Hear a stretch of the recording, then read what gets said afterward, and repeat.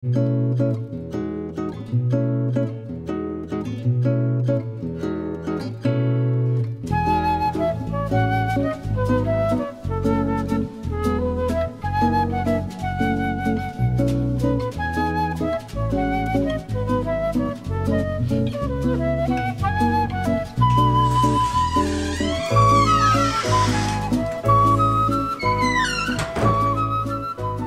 back.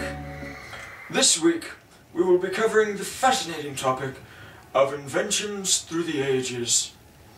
Inventions are what brought us out of the Dark Ages, helped end wars, and in general make life easier. Today we will be covering 3 inventions that have more than earned their place in history. The first of these is the machine gun. To tell us more, we go to our expert from the University of Southern Minnesota. Oh, hello. Well, it's good to be on the show. I'm gonna talk to you about cheese. I'm not? Machine guns. Okay. Well, I guess I'll talk about machine guns. The first machine gun was the buckle gun, invented in 1718.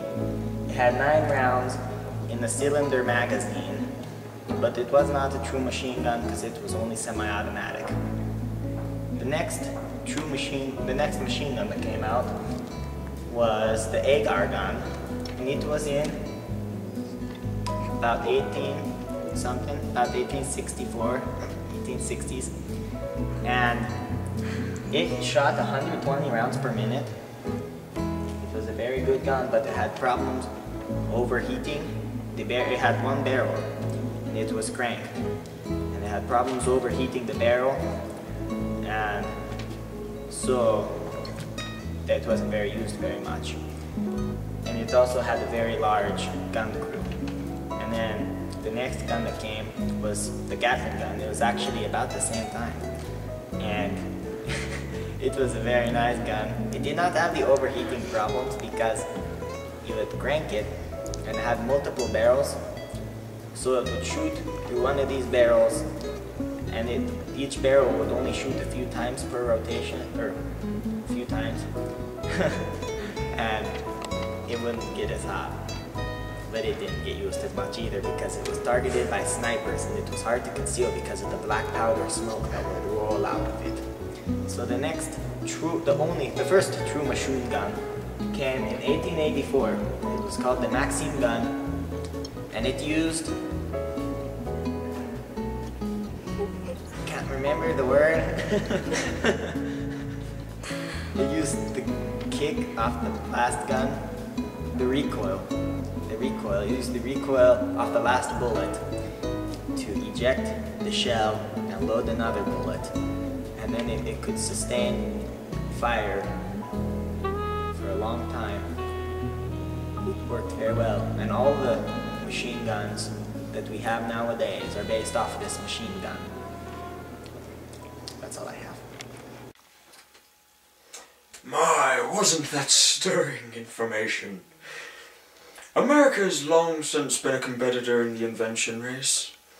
Their creations have ranged from very useful to utterly useless. One such invention is that of Coca-Cola. To learn more, we go to our expert in the field. Coca-Cola was first created by John Pemberton in 1886. Colonel John Pemberton was wounded in the Civil War and became addicted to morphine. He began a quest to find a substitute to the dangerous opiate. It was originally intended as a patent medicine. The first sales were at a pharmacy in Atlanta, Georgia. The prototype recipe was originally a coca wine.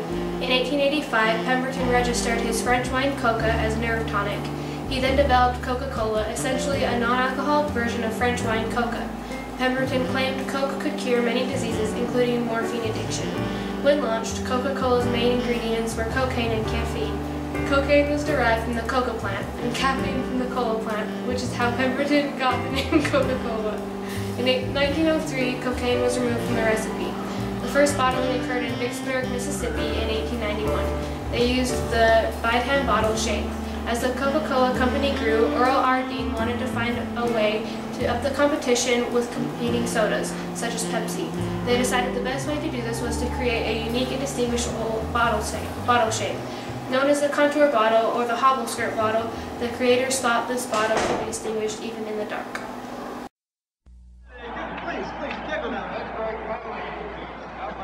Mr. Green? Mr. Green? Yeah. You need any help? Mm-mm. I just want you to know, I think you're the best ever. Yeah, sure. Want my Coke? It's okay, you can have it. No. Really, you can have it. Okay. A Coke and a smile makes me feel good, makes me feel nice. Be around. That's the way it should be. I like to see Hey, kid. the whole world is smiling with me. Coca-Cola as life. Have a Coke and Thanks, Mean Joe. smile.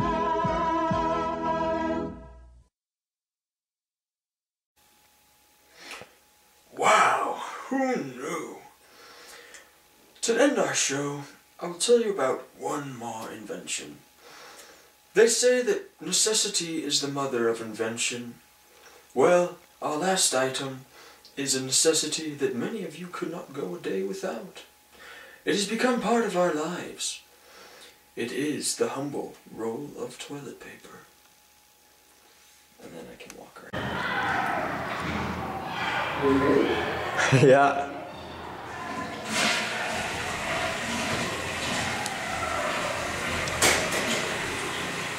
That was refreshing. Toilet paper has been around since the 6th century AD. It was first invented by the Chinese and was not nearly as comfortable as what we have today. It started out as a corn cob or rag or even your hand until 1857 when Joseph Gaiety introduced his first medicated butt wipes. His product didn't really take off until the 1920s, but when it took off, it took the nation by storm. Today, over 26 billion rolls of toilet paper are sold in the US every year. There are all sorts of this amazing product. The luxury sort is quilted and also may have a lubricant and a chemical antibacterial. There are also many colors to choose from green to blues to reds to purples, whichever best matches your decor.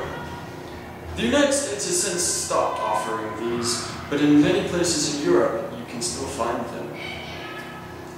To wrap up our show, we send you to our friends on Sesame Street. Let's take a tour of the factory, find out what this pulp is about to be. In a big machine up the belt go by, got to get it very wet because it's very dry. Got to mush it, mash it, make it into slurry. Hurry, can't rest when a mess is occurring. Tidy it up, wring it out, press it flat, wind it up like that into the thing called the master roll. And that's what we take home, right? No, that one's way too big for us, as if going to the bathroom wasn't quite complicated enough. Don't want to add to that a toilet roll bigger than a Cadillac, that'd be sad. We couldn't lift it up. If the roll ran out, would we hire a truck? A one-prong forklift, just the thing to back it up. Now get into the swing of the mechanism. Yeah, we're rolling now like generously doling out yard after yard of the bath tissue to the benefit of skinny little cardboard tubes. Uh-oh, the naked. Better get them dressed. Where do you expect they'll roll to next? Are they headed directly to the grocery store? What are they still in the factory for? Not too heavy anymore, that's true, but still too long to fit in the bathroom. So we measure them out and we cut them to size so they look like rolls we recognize. See how they ride down the line with these. It's hard to believe they used to be trees, so please just use the amount you need till we take another trip to the factory. Okay, bye-bye, CP. Bye-bye.